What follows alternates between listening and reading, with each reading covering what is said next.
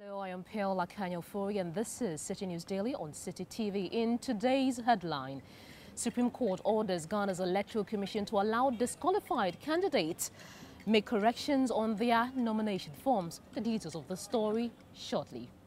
Today, the Supreme Court gave its verdict in the suit brought before it by the Electoral Commission that challenged the High Court's decision which overturned the disqualification of the flag bearer of the Progressive People's Party, Dr. Papa Kwesi Indom, from contesting the December 7 poll.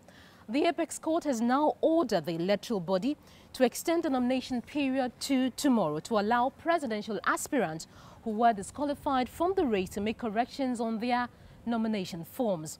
The judges also directed that all lawsuits challenging the EC's disqualification of flag bearers be suspended.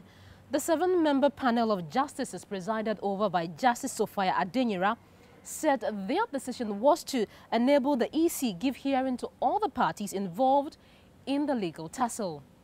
So the Accra Psychiatric Hospital has been in the news in recent times, and you may recall that nurses there called a strike over what they call the absence of logistics to run the facility.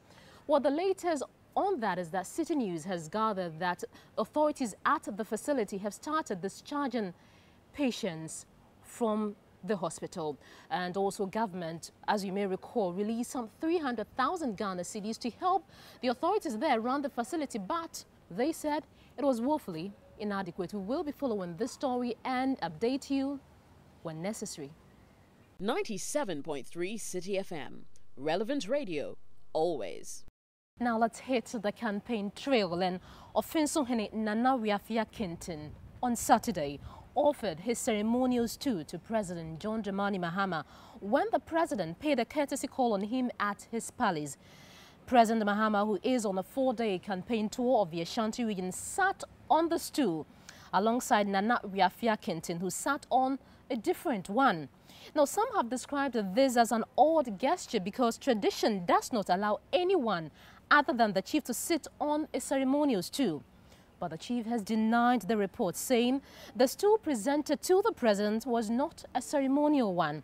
Meanwhile, President John Dramani Mahama has promised to set up a tomato factory to process produce of farmers at Akomadan in the Offinsohene municipality of the Ashanti region.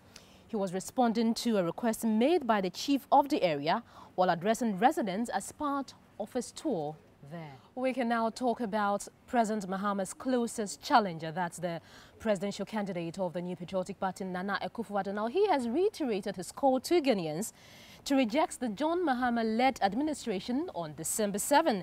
He says the NDC has failed to deliver on its numerous promises, therefore it does not deserve another term in office. Nana was addressing residents of the Jomero constituency to wrap up his campaign tour of the Western region. Now, the wife of the running mate to the New Patriotic Party, Samira Bawumia, has said that the NPP will do all it can to ensure that the election in December is not rigged to favor the governing National Democratic Congress.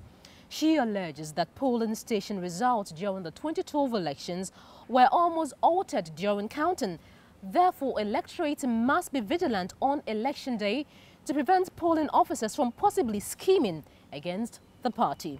Addressing party supporters at Ewutu Bontrasi during the campaign tour of the central region over the weekend, she advised electors to be more involved during the counting of ballots this year.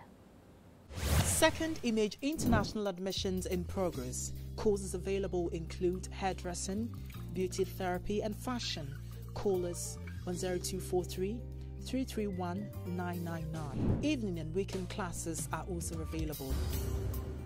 That's how we wrap up today's edition of Citi News Daily on Citi TV. From the team here, we say thanks for watching. I am Akanya, Ofori.